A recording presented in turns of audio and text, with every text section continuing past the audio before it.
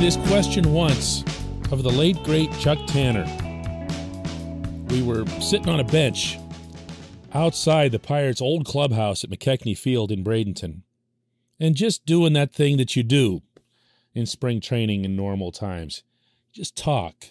But mostly, you just listen. You hear the stories.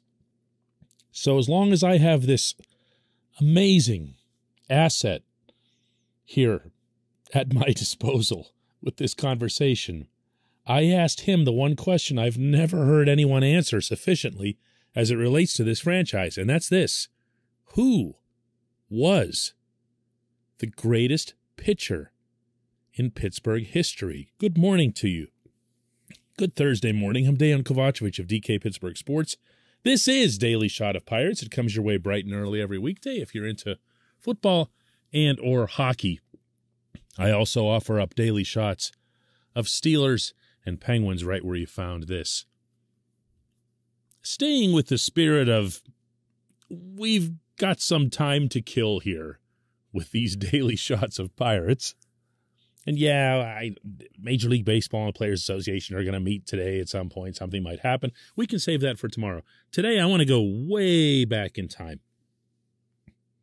And that's where this discussion, amazingly, has to go. There are 13 Pirates, people directly associated with the Pirates, in the Baseball Hall of Fame. There are 42 total, meaning people who at some point or other were with the Pirates. Bert Blyleven jumps to mind, but it could also be just someone who had a cup of coffee here. If you wore the uniform and you made it into the Hall, you go on that list. But the 13 are people who principally spent their careers in Pittsburgh. Of those 13, did you know that not one is a pitcher? Out of 136 years of big-time baseball played on the North Shore and in Oakland and then back on the North Shore, not one pitcher was deemed good enough. Now, I've looked at this independently and wondered how.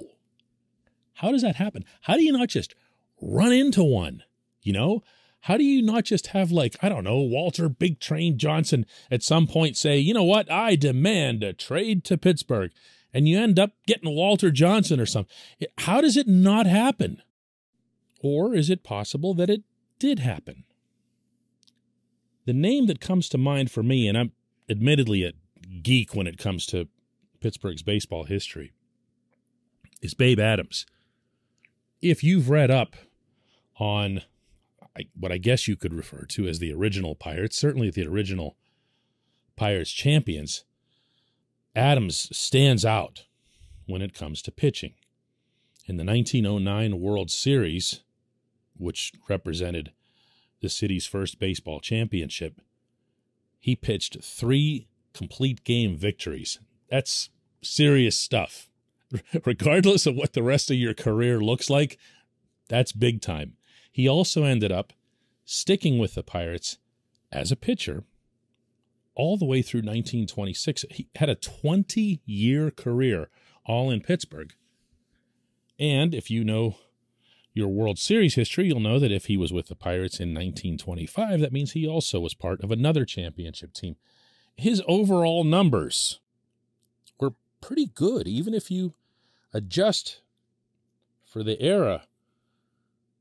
194 wins, and remember, back then, wins were, like candy, but a 2.76 ERA, a 1.09 whip. Now, remember, there was no such thing as whip back then, walks and hits per inning pitch, but it's an easy enough statistic to track backward, the way we've seen, for example, the NFL would struggle with recording sacks because you have to have a visual of it. Walks and hits per inning pitch, that's easy. That's just a box score. 1.09 is pretty good. Pitched 2,995 and a third innings, which is mind-blowing. But again, that's one of those things that you have to era adjust. He was on track to be a great pitcher.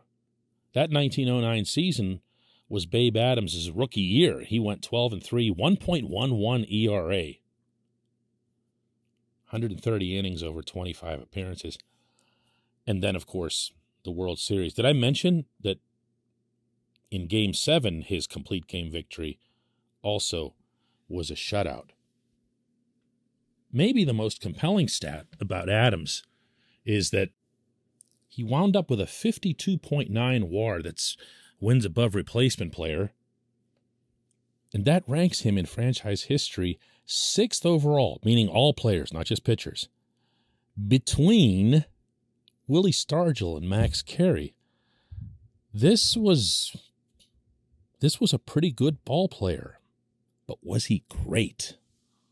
This portion of Daily Shot of Pirates is brought to you by our friends at North Shore Tavern. That's directly across Federal Street from PNC Park. It's home of Steak on a Stone, an eating experience, underscoring the word experience. The steak is brought to you partially cooked on an 800-degree stone, and you do the rest. It's a ton of fun, it's a great meal, and it's a baseball atmosphere like no other in Pittsburgh. North Shore Tavern, right across Federal Street from PNC Park. Generally speaking, if the best year of your career, any sport, is your rookie year, you're probably not going to be seen as a great player. And Babe Adams topped out right at the start. He did hang around. He was very good for a long time. But I don't know that anybody anywhere would fairly consider him to be a great pitcher. So you go through the rest of the 136 years. And what you find is a whole lot of Bob Friend, Vern Law, the short stretch of Steve Blass, John Candelaria, working your way into the 80s and 90s. You know, Denny Nagel was really, really good for a while. Doug Drabeck was the last of the Pirates to win the Cy Young. And then you get into, more modern times in PNC Park and everything else, and, it goes downhill. There was one really, really big year for Oliver Perez, when he struck out 1 million people in 2004. But otherwise, you're not going to find a great pitcher. I had written stories at the time of Garrett Cole's arrival that maybe he could be the Pirates' first great pitcher. And it turns out he waited until he was somewhere else to start getting great, as has happened an awful lot around here. So, what was Chuck's answer? I know, that's what you've been waiting for since the beginning. Chuck didn't hesitate. Chuck was not the type to come unequipped for questions like this. If you knew Chuck. And he said, with his eyebrows way up, as if I was nuts to have asked, that it absolutely had to be Candelaria. And he went over, as a lot of old baseball men will, rather than, getting into stats and so forth, he would get into anecdotal things. He would remember a game in which Candelaria went head-to-head with Nolan Ryan and outdueled him. He saw the best of Candelaria, the no-hitter against the Dodgers in '76. Then when Candy started hanging on a little bit, he still found enough to contribute to the '79 World Champs. And I'll respect that into eternity and actually treasure it because it came from Chuck. And at the same time, respectfully point out that the statistics and the criteria would never come close to including Candy. This is crazy. This is a really important position in the sport, And the Pirates haven't always been these Pirates, Even when they've had winners, if you go back to the very beginning, the teams around the early 1900s, the ones that ended up winning World Series in 1960, 71, 79, they were all built on bats.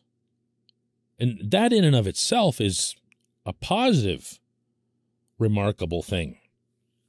Because, championships tend to happen through pitching primarily. But yeah, we're still waiting. We're still waiting. Maybe it's Roansy Contreras. Maybe Roansy Contreras is going to be the first great pitcher in, a century and a half of Pirates baseball. When we come back, just one question.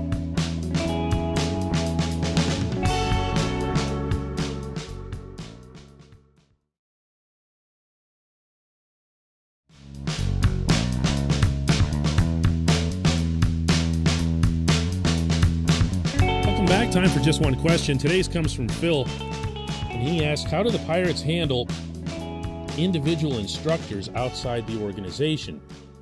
In season, do players still reach out to their guys? Are they coordinating with the team, or is the team instruction and the players' personal instruction happening independently? Phil, this program has been on our network for about a year and a half. This might be one of the best questions I've ever gotten. It does not have a definitive answer, but it has multiple answers, and I can give you multiple examples. Josh Bell is one where he never lost touch with his personal instructor, communicated with him regularly.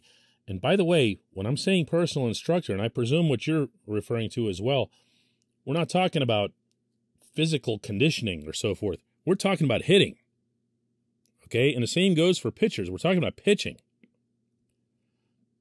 And that can be a really fine line and a perilous line to walk when it comes to the people who are being paid to coach the team, and egos and other things that you can imagine would be in that mix.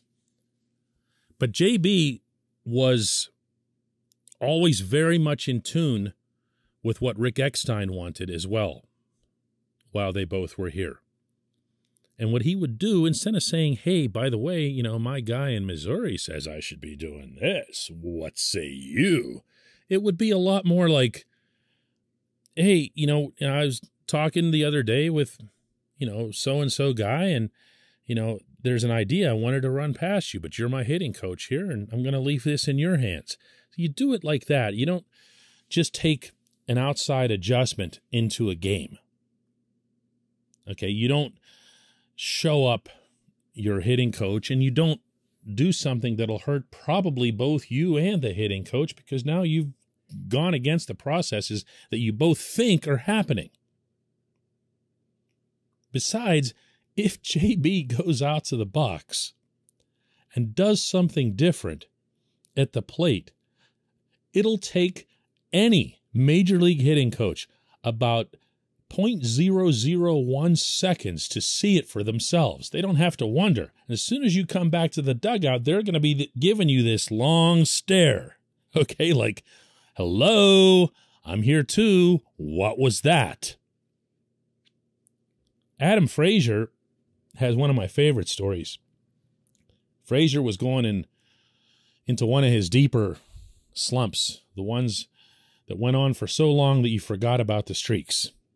This was back in 2019. And then along came one day in June where he just annihilated the ball. And then this kept going for like 2 weeks. You might remember this. It was the first of the really big Adam Frazier tears in his time here. And on the second day, not the first, on the second day, because first anybody can, run into a couple. Second day, I went up to him and I said, what are you doing? Like, what is this? And he told me this whole tale about how his dad was watching on TV and saw something about his hands. The positioning of his hands. And it wasn't some big, heavy, revolutionary thing, but his dad pointed out to Adam, the way you held your hands here, this isn't how you held them when you were really young. When you were just getting good at baseball, your hands used to be like this. Well, guess what? There's no hitting coach who would know that. But the dad would. So what Adam Frazier did, again, instead of just walking it into the game, he went and spoke himself with his hitting coach and said, hey, I'm going to try this here. Talk to my dad. He said this.